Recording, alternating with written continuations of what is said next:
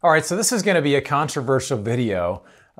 You might be surprised that I'm not always the biggest fan of infinite returns. Now, I have good friends that have really built their business around this. I've done well with infinite returns. I think infinite returns are great in some situations, but there are some situations where I don't think it serves your interest best as an investor to have infinite returns. And if you don't know what an infinite return is, we're going to jump into that. We're going to get into just different scenarios and why I think infinite returns may not necessarily be the best situation for you. So let's jump in.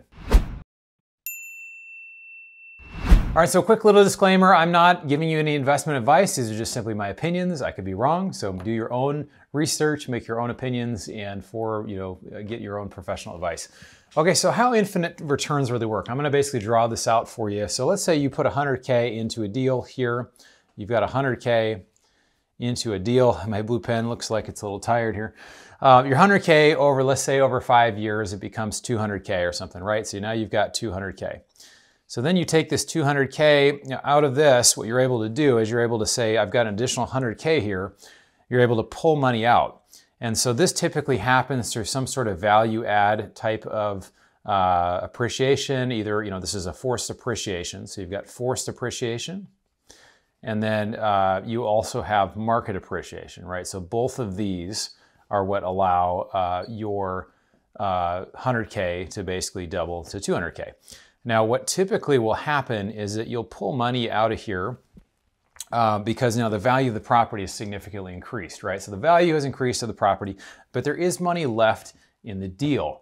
So of this deal, let's say 100K becomes 200K. Now you're able to pull, let's say, typically depending on what the loan to value is, let's say some money has to stay in. So you get basically your 100K back. So your 100K is coming back here. So now you've got your original 100K back. So now you're playing with house money. Now the principle of this is awesome, right? So basically you invested 100K, you've got your 100K back, you're still cash flowing on something that you don't even have money in for, which is awesome, right? That's like the best thing in the world, so why not? So what's wrong with this, Bronson? What's wrong? And I say, well, there's nothing really wrong with it, right? But what you can do with this is you can reinvest this. This can go again into deal number 2, maybe deal number 2 refinances, you can put it in deal number 3. So that is awesome, right? So this is the idea of the same money chasing multiple deals. Now, the other thing I would say though, is that you have a consideration here. You have this 100K that you still have left in a deal. So you have 100K left in a deal. The original money you've gotten back, but let's say it's just 100K is back in the deal. Maybe it's less, maybe it's more, whatever. What is this 100K that's left in deal 1 doing for you? And this is what we call return on invested equity, right? So return on invested capital, return on invested capital. Okay, there we go. Or return on invested equity. So what is your return on your invested capital? Now, if you've already done a value add, so the value add really is what allows you to get this big pop, right? So you get this big pop, the value goes up significantly. So once you get that pop, you're not going to see the type of returns in the future that you've currently seen up to that point. What that means is you come into a deal and we'll typically see a lot of value add type of deals like this, around a 15% return per year. That typically is about half cash flow. So, you get some cash flow with that, and then a half will be just, general appreciation kind of from the forced appreciation from the value add. Well, once you've done the value add, you lose this. You don't necessarily, I need to get some new pens here. But you lose this big pop. So maybe you're only getting 7 or 8% per year. That wouldn't be uncommon in this type of thing. So this really, it's the money that's left in here.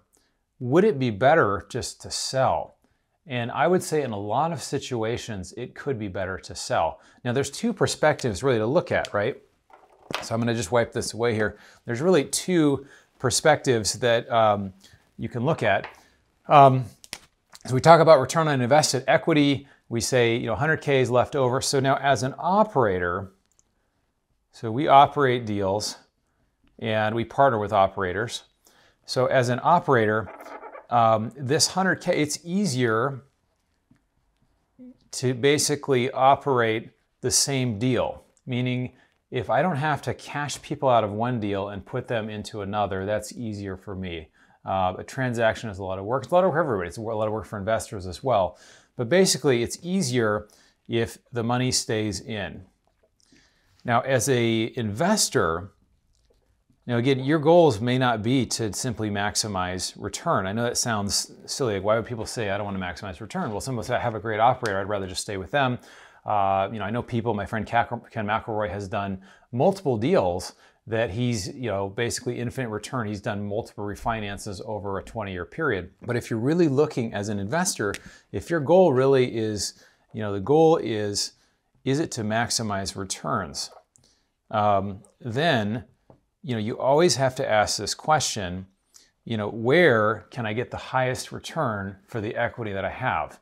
So if I have 100K in a deal, what is that 100K? Now you may say, well, that was house money anyway, I already got my money back. Well, you still have to look at, this is still equity in a deal. And if you sold this property, going back to the original example that we shared, you could potentially be getting 15% or higher in a new deal, right? So this is just that number we talk about, return on invested capital. So it's just something to really look at when you look at future deals. So this is really how I handle this when it comes to refinances. I do it as an investor. I really try to think, a lot of times we have 1031'd into other deals. We've done refinances. We return some of the money to investors.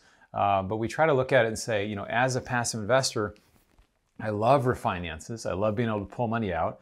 I love value add, but also after a value add, does it make more sense to sell at that point and to move it into another deal? So there are some other additional considerations too. If you have a transaction cost, sometimes you have a taxable event, which is true, absolutely true. Refinances are not taxable. It is taxable when you sell a deal. But if you have enough depreciation, if you have enough ability to be able to move your equity into another deal. And it could be, the same type, like a multifamily deal. It could be an ATM deal. It could be a car wash, or there's some other type of deals that we do. So the question really comes down to, with your money, how hard is it working for you, right? So it's great to have your money working 1, 2, or 3 times, but it's also important to say, what sort of return do I have on the money that is left back in a deal? So that's my thought on infinite returns. I'd love to know what you think on this. If you really play this out, it is easier as an operator to do infinite returns because you keep it in a deal, you keep the same investors, you don't have a transaction, you just simply refinance, and then you just keep refinancing. As an investor, you may not get the highest return from that capital, but your money is safe, you know where it is. But I'd love to know from you, what are your thoughts on that? Would you completely agree with this? Would you completely disagree with this? I would love to know in the comments below. So I want to share this quote with you. This is a fun one. This says, either make your money work for you, or you will always have to work for your money, from Marshall Seidler. I want to share this video with you. It's a panel. It's the 2023 Multifamily Outlook event. Check it out up here. We had a few awesome guests there. Check that out. If you haven't joined our investment club, we're doing multifamily deals. We're also doing stuff in other spaces such as ATMs and car washes and the oil and gas space. So if you haven't joined, click the link below. Love to know your comments and look forward to seeing you on the next video.